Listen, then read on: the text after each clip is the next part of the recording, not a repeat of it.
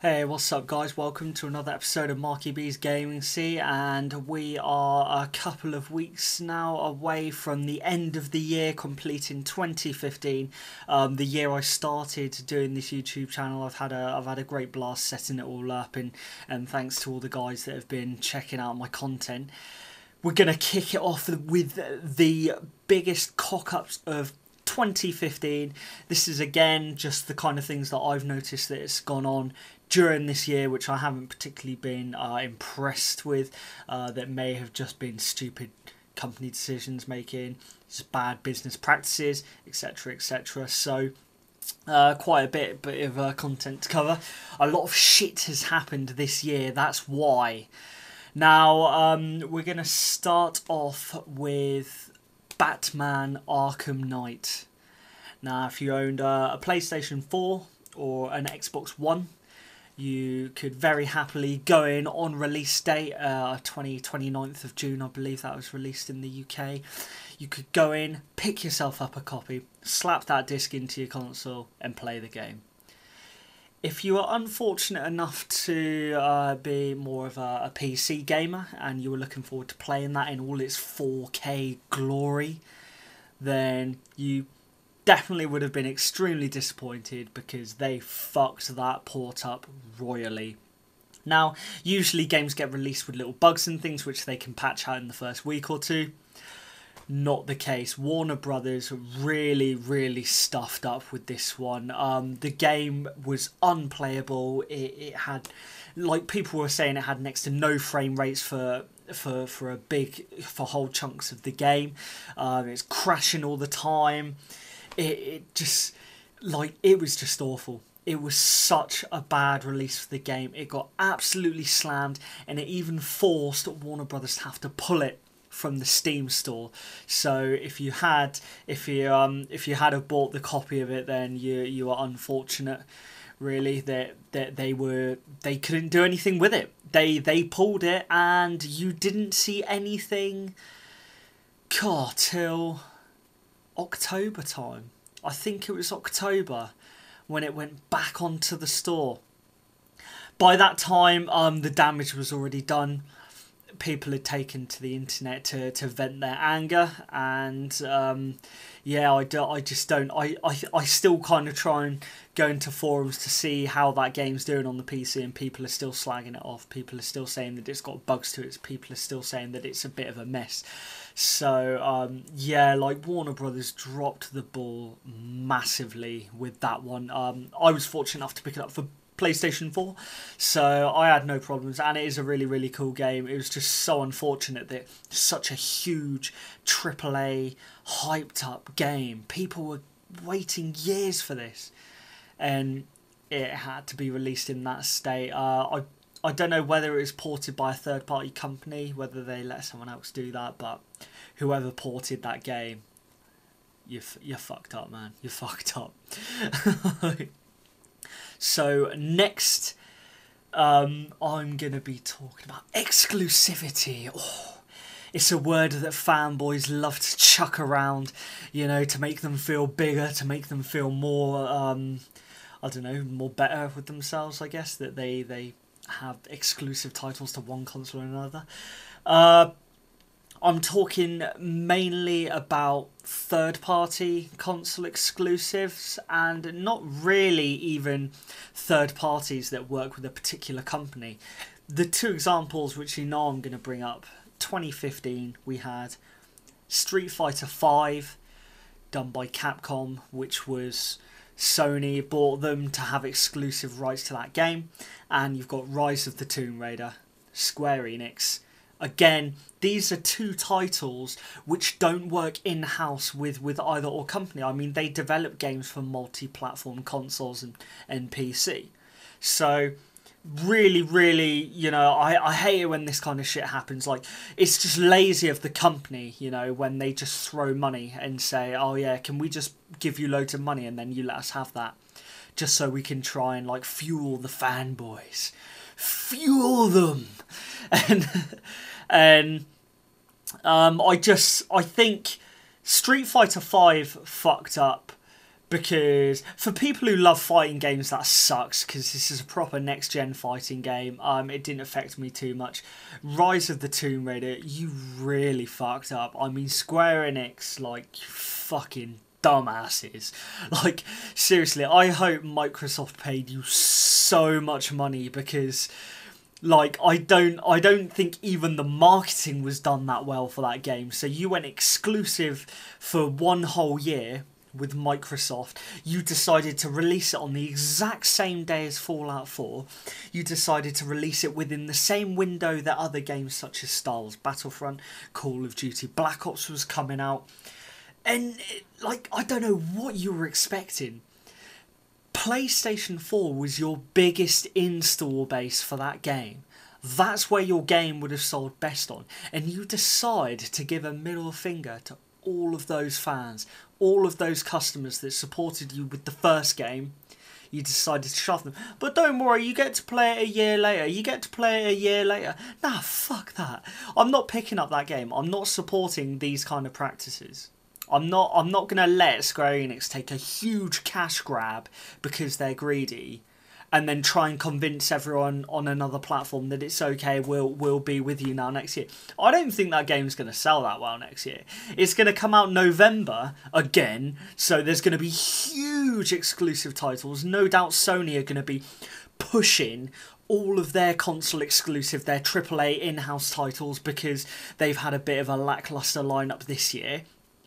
I mean, Rise of the Tomb Raider was a dirty one, because it's only the second in the franchise, so it's only their second game that they're making of the rebooted series.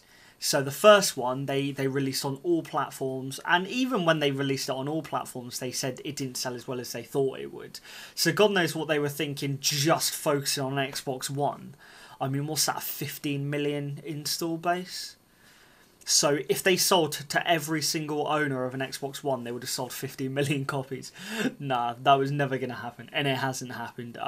The game got completely tucked away. Some gaming sites, IGN to be noted, really tried to defend it. They really tried to make people aware, like, don't forget about this game, but it was already forgotten about. So yeah, great one on that.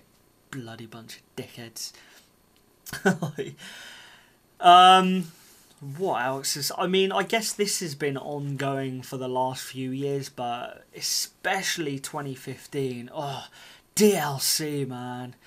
DLC, season passes, microtransactions. We've just had another slew of it throughout the year.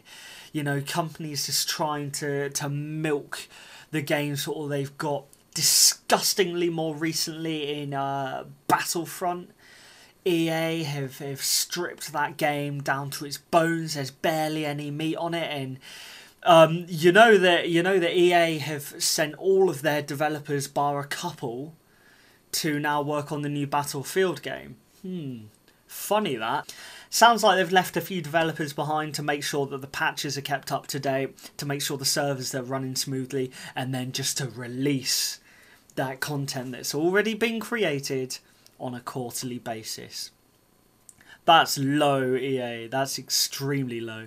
But what was even better, just a couple of days ago, Activision had announced that they will be incorporating microtransactions back into Call of Duty Black Ops 3. So you've now got a game which you can pay £49 for. If you want the season pass, you can pay another £40 for more content, more levels. But that's not enough, is it? If you want to buy perks, if you want to buy weapon upgrades with in-game currency, so you pay real cash, you can now also do that. That is fucking disgusting. That is absolutely atrocious that Activision have just rolled that all out. Like, this is a huge industry. These business practices do not need to be in there. They do not need to be in there. I keep saying to people, try not to buy season passes. Try not to buy DLC. The only way that it's going to get better is by people not so much taking a stand, because me taking a stand against not buying a Battlefront piece of DLC, that's not going to affect EA one little bit, but it's going to affect me because I get an extra 40 quid to buy a new game with. So that's what I would encourage people to do, you know, save your money, use it for other content, buy some indie games on the PSN store. I can guarantee you'd have so much more fun spending 40 quid's worth of indie games than you would buying another 16 maps for Battlefront. I can guarantee you that. I can guarantee you that. Which brings me on to the final, the biggest cock-up of 2015. The one that is going to go down in the history books. It's going to never be forgotten.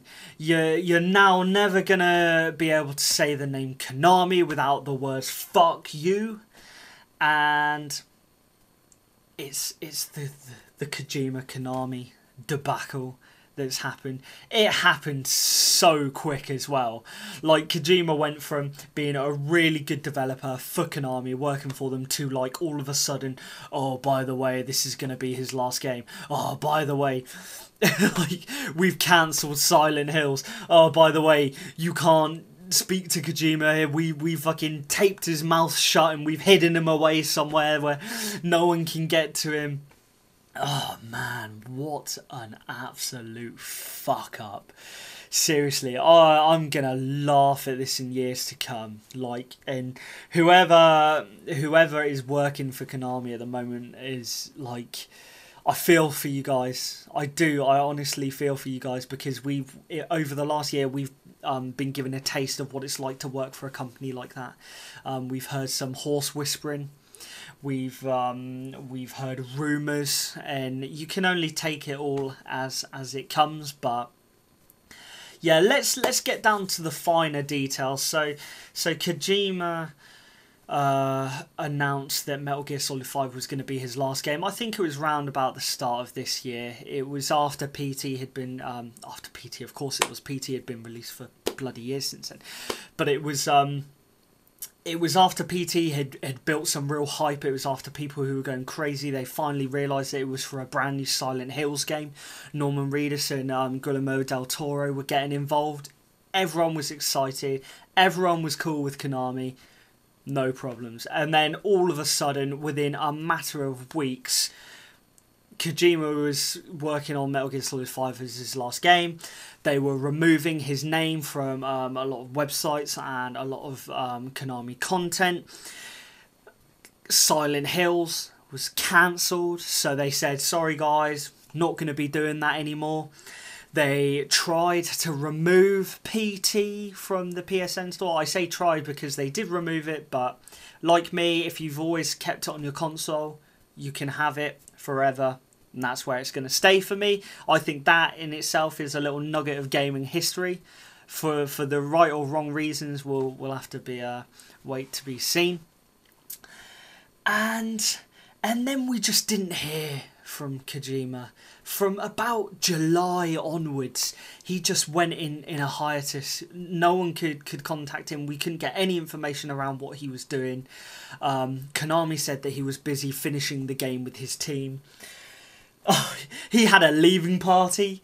He genuinely had a leaving party, which was followed up with the release of Metal Gear Solid 5. I don't know whether Konami saw the sales for that game and thought, oh, you know what, maybe we've made a mistake, because Konami then came out after that release and said, we never said Kojima was leaving. We don't know what you're talking about. What is this? What is this leaving party? We never hosted a leaving party for him. So I don't know what this is. Maybe that's just him having friendly drinks, but it looks like a leaving party to me.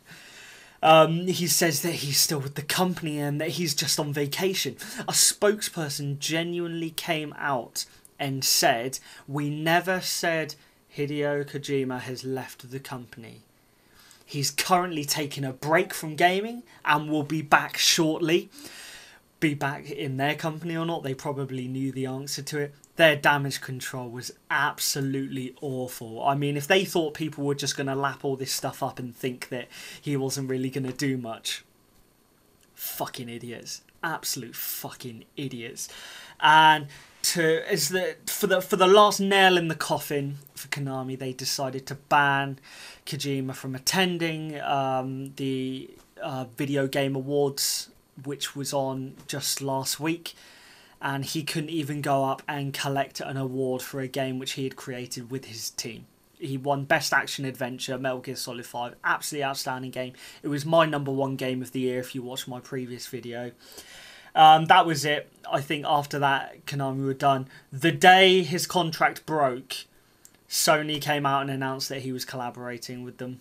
Sony came out and announced that this is their new studio. We're about to do an interview with him, and yeah, he's going to be making new IPs. He's brought over definitely 2 of his leads, like an art director and some other cinematics art guy, so who worked with him on Metal Gear Solid 5. We know that for sure, that he's brought them 2 over. There is also rumours going around that a lot of the staff from the Konami team have moved over to join Kojima with his new it's his development studio, which is brilliant. And I just think it's like the drama of it all. Like, who would have thought you could get so much drama in a gaming industry? But I mean, like, I'm really looking forward to Kojima's been really humble about the whole thing. He's being very professional. He's not saying anything about Konami. He's not saying anything about what happened or why he decided to leave or why they told him to leave. Whether we'll find out maybe a couple of years down the line, we'll have to wait and see. But at the moment, he's being very professional, and he's just come out and said that he wants to focus on making games for the fans. That is a true developer for you right there.